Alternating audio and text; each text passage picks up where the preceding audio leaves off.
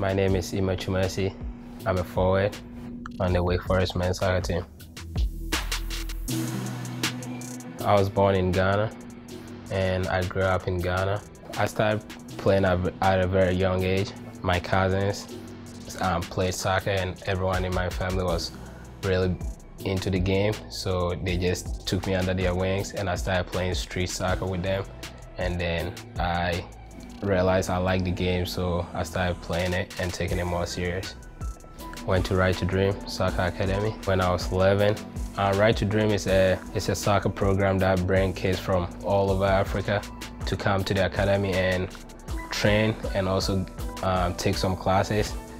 Pretty much we train, play, and as time went on, we traveled to Europe to play tournaments. So we went to Manchester.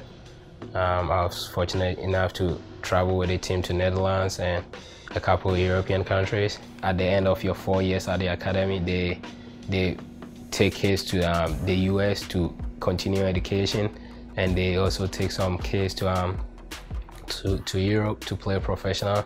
And I was fortunate enough to be one of the kids they brought to the US. And then I came to the US to go to high school in Kent, Connecticut when I was 15. And from there I got a scholarship to Wake Forest and I ended up here. I became interested right when I got into high school, and a friend's dad showed me highlights of Wake Forest playing, and so I saw the highlights and I saw the way they were playing, and it immediately caught my attention, and I was like, this is the style I want to play.